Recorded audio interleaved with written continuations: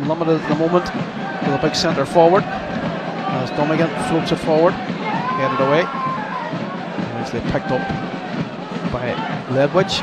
Oh, it's given away. It's patching inside the box. He gets a shot away. Brenton Clark gets down well to his right hand side and with a strong palm prevents the ball from entering the back of the net. Shane Farrell's had a great game. Yeah, he's worked really, really hard. He's been everywhere. He started on the right. Now he's playing. Seems like sorry, it's a chance for Moylan, and Moylan absolutely buries it. It was a mistake in the Derry back line. Moylan capitalised on it, and with 68 minutes gone, it's Derry City 0, Shelbourne 1. It's a poor mistake. Stunning goal. Poor mistake. Brian Mahers went to play. He done it earlier, Diallo, and put him under a bit of pressure. He dealt with it well, and then he's tried to do it again. And Moylan's just read him and just jumped, just sort of showed him the pass, then jumped, cut it out, took a first touch and smashed it into the roof of the net. You see it? He tried to do it again. Moylan's read him. He's kicked it under the ground slightly. I don't know what Maher was thinking there, but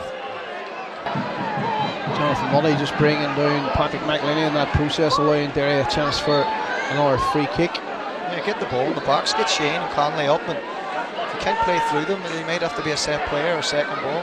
Yeah, Joe Thomson, the insurance policy, just lying back at the moment. Duffy again lifts it into the 18-yard box. Oh, it was Ryan Graydon who I thought had got the final touch on it. Mark Conley was behind him as well, but they just could not convert beyond Brendan Clark.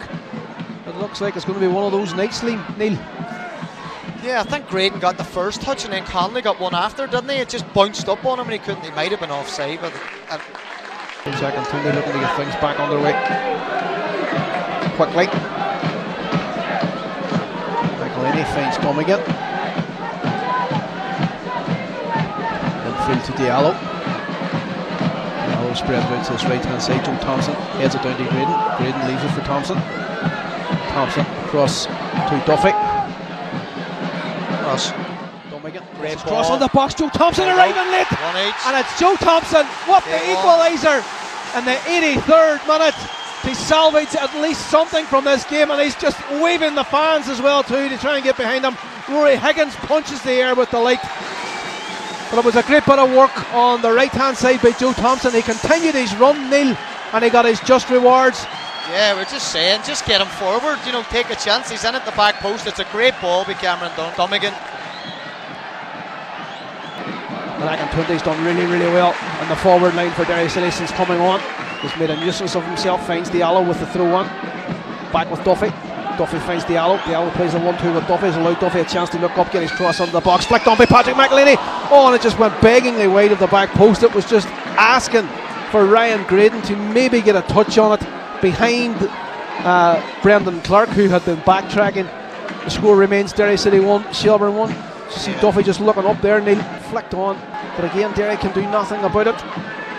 Shelbourne living on their nerves in the dying moments of the additional time. Diallo has spotted now that Ryan Graydon has a bit of an opportunity to get across under the box. Again, falls to Diallo. Just think it's chance, there it is. Joe Thomson, the back post with the flashing header. The substitute could have sealed victory for Derry City. He just could not direct this header in towards the goal. He puts his eyes to heaven, and Brendan Clark, Shelbourne, and the Shelbourne fans breathe a sigh of relief. It's a great, what a ball! It's a Rory Higgins telling him to hit long into the 18-yard box. Red and White Army rings out around the Brandywell. The 94 minutes are up. Maher delivers it deep into the 18-yard box. Conley wins the header. It's flicked on. And Brendan Clark has to push it onto his bar. And again, I'm just looking at Shane Griffin. He's protesting with Derek Tomney as if they say it's all over. Time's it's all up, over. Yeah, Duff will go nuts here. Yeah. Last chance. That would even throw Brian Maher forward now too, because you've nothing to lose as the corner's floated into the back post. The header's there. That's it. Cian Kavanagh can do nothing about it. And finally, Derek Tomney brings proceedings to a close.